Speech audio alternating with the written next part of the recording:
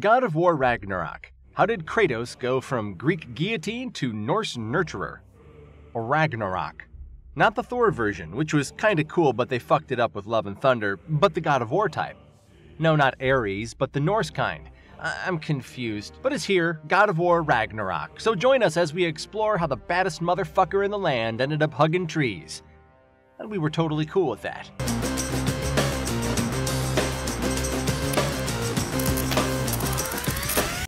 After what feels like forever, we are finally able to experience the next chapter in the God of War series with God of War Ragnarok. We're excited it's nearly here, but it's been a long, hard road for Kratos. First, he was betrayed by Greek gods and fooled into killing his entire family. Then he went on a bloody mission of vengeance to viciously murder just about every member of the Greek pantheon and anyone associated with them. However, all of that pales in comparison to his plight in the most recent God of War sequel, or rebootquel, raising a son. Throughout God of War 2018, you get a front row seat to a father-son bonding exercise, solving puzzles, ripping Draugr in half with bare hands, and even murdering a Norse god right in front of his mom in one of the most balls-to-the-wall boss fights in the franchise's history. These all serve as mini-activities that drive forward the core narrative of Kratos learning to keep a lid on his unbridled rage for the sake of his son, who also seems to suffer from the same affliction. Navigating this genetic curse played a big part of God of War 2018, and it appears that it will continue to be a theme in God of War Ragnarok. But just how did Kratos go from being a Greek god butcher to a nurturing Norse daddy? Let's take a look at the creative process that brought us the big papa we know and love. When Sony's Santa Monica studio unveiled their reimagined God of War game in 2016, it dropped more than a few jaws. A completely new, over-the-shoulder perspective, and a different yet familiar Kratos, and the infamous boy.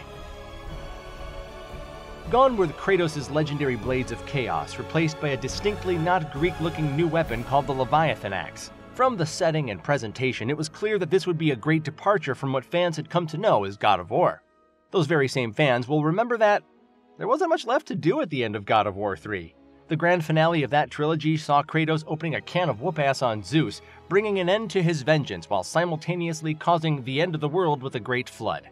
When Cory Barlog stepped into the coveted role of game director once more, he previously co-directed God of War 2 with series creator David Jaffe, he knew he wanted to take this adventure to new places and a completely new environment with a different set of deities to conquer.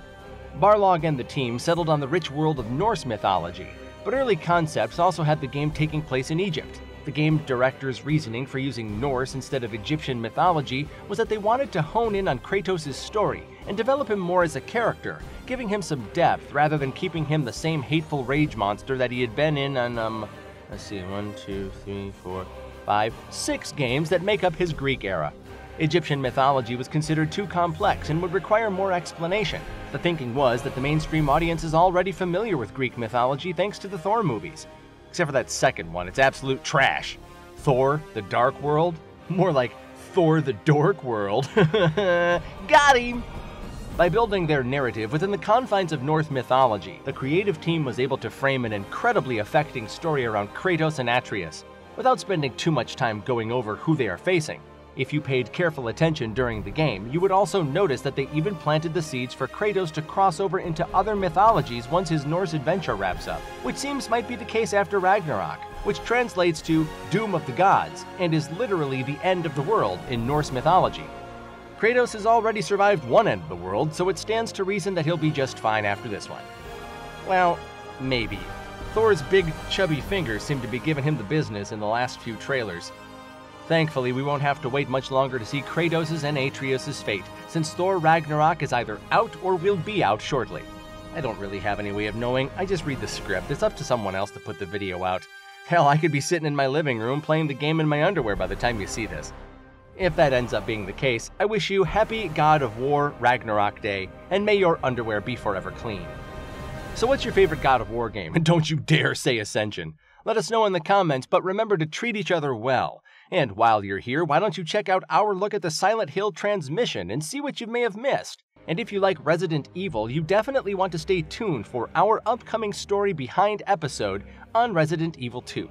I'm Mike Golchinski, and I will see you in the next video.